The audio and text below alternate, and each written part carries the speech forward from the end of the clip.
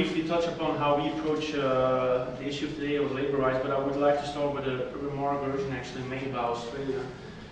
You're obviously much more connected to the Asia Pacific region than Europeans are, and I was in the US 2 weeks ago talking about sustainability. And it's the way these countries approach is pretty different from the way Australia does. Sustainability is definitely more on the agenda in Australia than it is in the US. It's becoming much more important in Europe too, with UK, the Stewardship Code becoming more important. But it's still, for many people, certainly if we're talking about labour rights and supply chain issues, it's still far from a bad show for many in Europe and the US. Now, if you look at how Candriam, and as the moderator actually explained it, Candriam stands for Conviction and Responsibility and Asset Management, approach it. Before elaborating on the labour rights issue, I would briefly take the time, if you allow me, I would briefly take the time to explain how we approach ESG. Candriam is actually an asset manager who's covering nearly all asset classes. So we're engaged in equity, fixed income, even asset allocation. And currently we're managing about 20 billion under the broad ESG umbrella. Our approach is probably a little different from many others in our sector in a way that we have a very balanced view on ESG. For us, sustainability has many dimensions. And we have actually built a framework around the three topics: environment, social, and governance. And obviously, if you talk about labour rights comes into play when you're talking about the social issue. For some kind of sectors, it might be one of the key issues.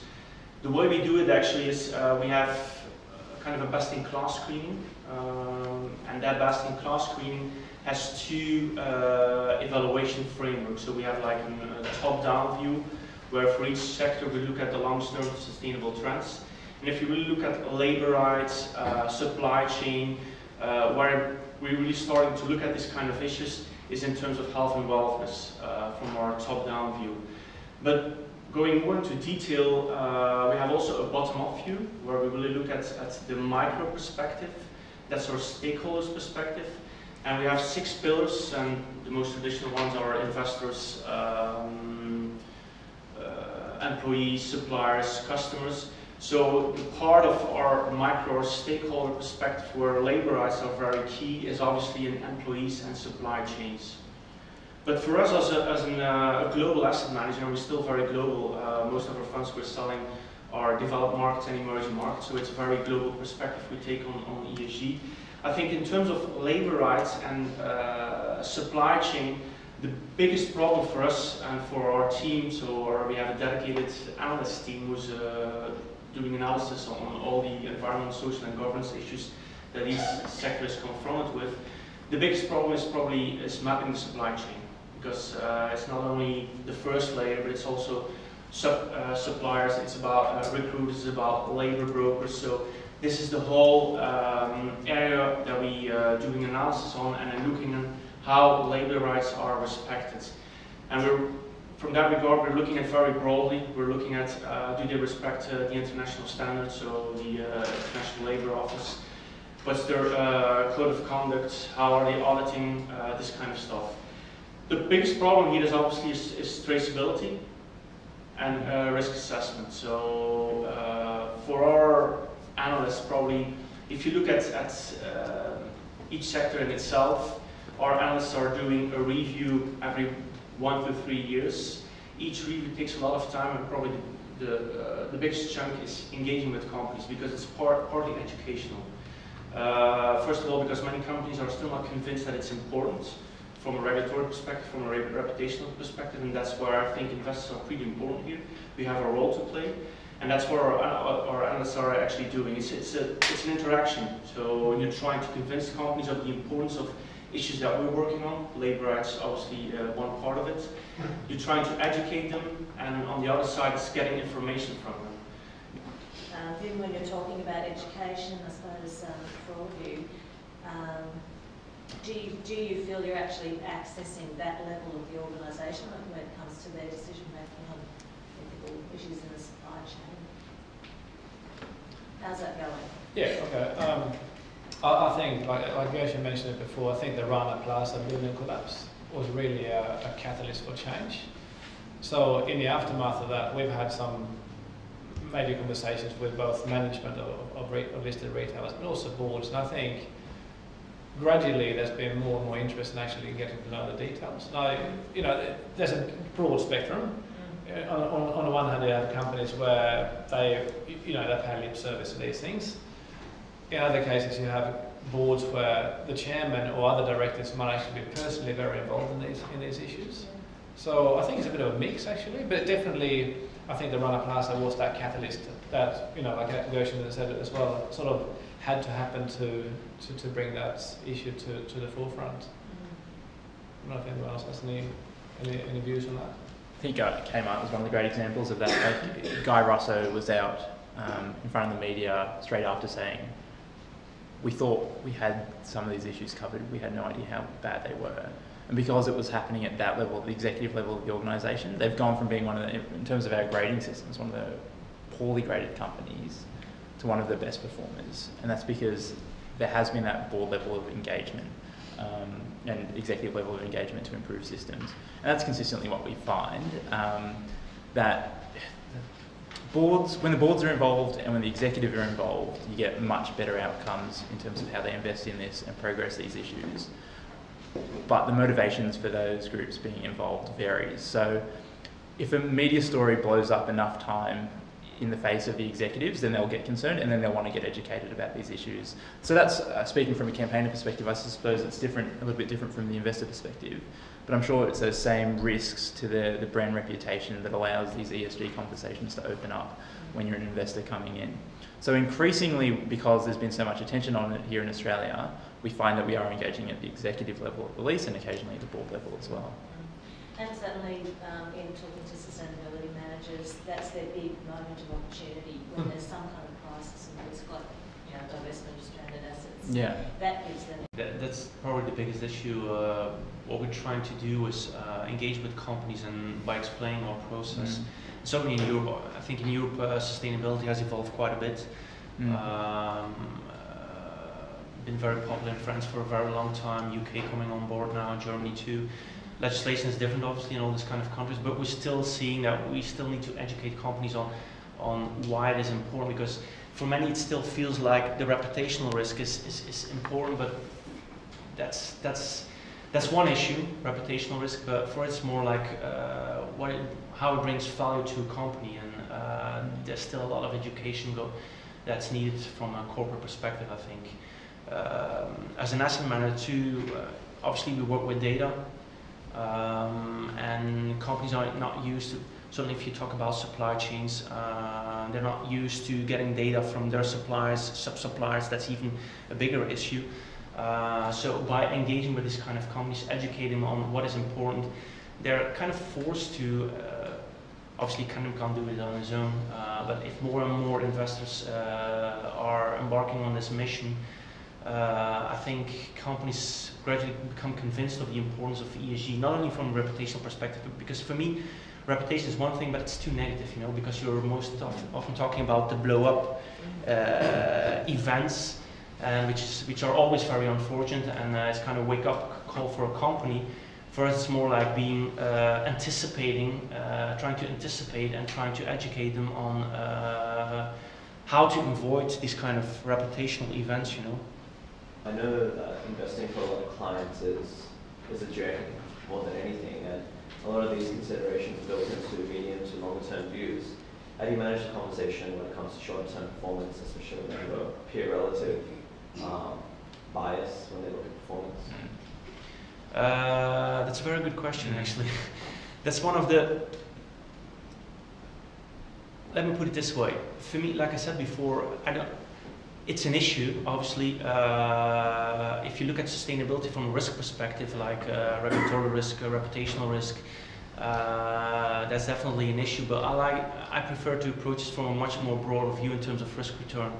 For me, sustainability, it's still very intangible, okay, but it does have an impact on the long-term risk and return of a company.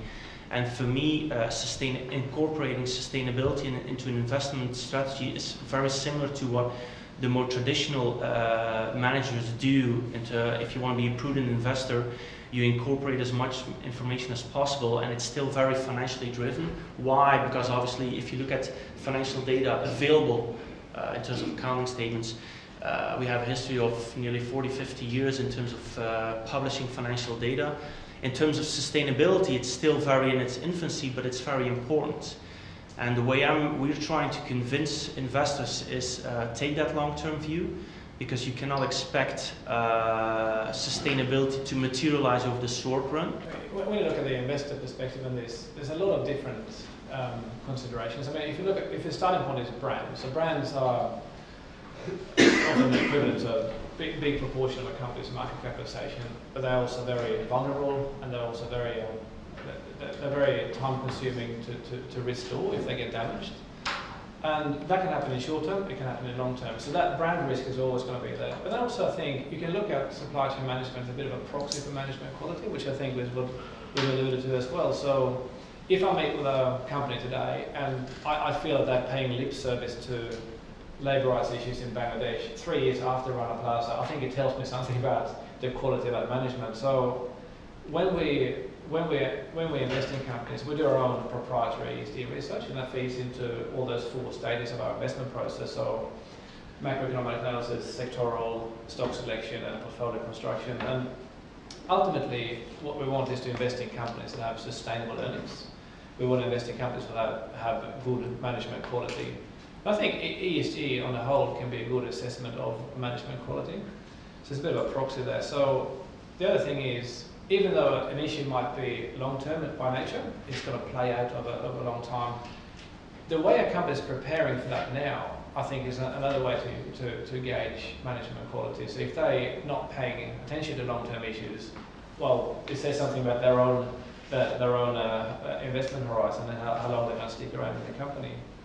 And then the last part, I think, is active ownership. So when you invest in a company, you want to reduce the risk of value destruction. And often with the engagements on these issues, I think it's a win-win situation.